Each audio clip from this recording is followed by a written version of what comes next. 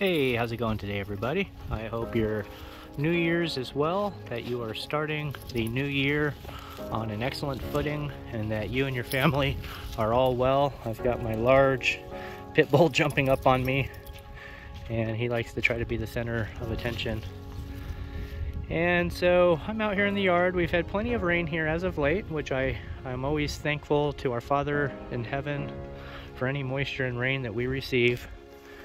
And so I'm trying to, with a little break, it's starting to just sprinkle a little bit, but I've got a small break here, and I wanted to share a really neat tip with all my viewers. And if you guys want to see my plant station, this is it. It's everything I have in here.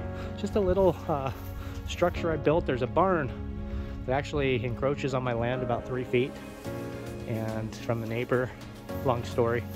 But I went ahead and I just built a little structure. So this is all my gardening stuff in here. There's my little plant station there. And so the secret I want to share are sandbags. Sandbags are a phenomenal item to have around in the garden. They make absolute ideal planters.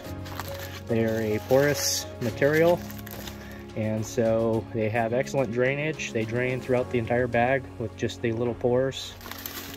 And if you've ever went to buy pots, especially the 3 and 5 gallon pots, and you see how expensive they are, these are about 50 cents a piece. And you can go on to, one of the main online sellers like in Amazon. This is called Sandbags-Essential. I bought these on Amazon, and I think you can get like 100 of them for about 50 bucks. So I use these quite often just because they're cheap, and when I sell a plant, it reduces the cost of my inventory. And another really neat thing with these sandbags is that they make absolute ideal planters for potatoes. You can see how I've got this one kind of rolled down like you roll your pant legs. You roll those down and you put the potato in there, and then as the potato grows larger, you just unfold the rolls and you add more soil, and it's like you're mounding up your potatoes within the sandbag. So it's an absolute ideal situation for that. And then on top of that, you can get whatever size pot you want. You just roll down the top, and if you need to up pot something, then you just pull the plant out and you unroll the sleeve and then put some more soil in the bottom and plop the plant back in. So it's just a fabulous item to have and to use in the garden. One other quick neat thing with the sandbags I want to show you is the fact that you can use them to crush biochar. And so on my bone crusher video where I crushed the char with my truck, I had some feed bags, which is almost the same material. It's a really thick, durable material, and you can use those feed bags as the crusher bags because it's not going to rip and tear. But I had somebody tell me that they tried it and the bags tore on them, and I questioned back and I asked what type of bag they used, which they didn't respond back. So hopefully they didn't just use a garbage bag. Because you do need to have something durable, which I did mention in the video. But sandbags would make an excellent crusher bag as well, which I've got some charcoal in here. And so I'm in the process of crushing it with my sledgehammer, and it's indestructible. You're not gonna tear the bag, and it just makes an excellent reusable bag to do. And it's actually the perfect size if you did want to put 4 of these and lay them down so you could drive over them. It's actually a better size than using the feed bag because your entire wheel would cover this, whereas the feed bags, the sides don't really get covered as much.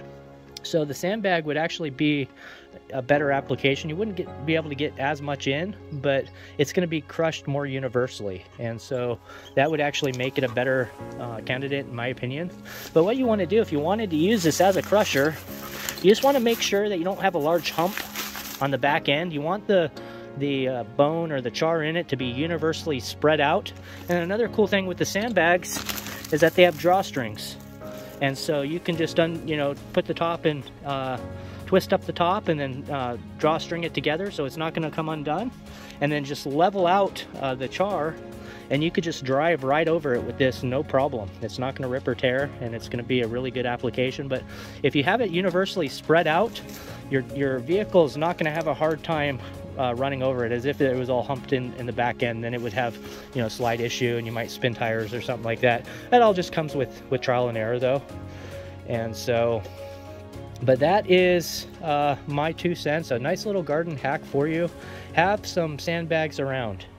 They make excellent pots, and they've got all kinds of uses within the garden. And if you grow potatoes, they make an excellent pot for potatoes. That way you don't have to constantly up pot it, and you can just you know, it's a lot easier. So I hope this helps you out today. I hope your day is going well.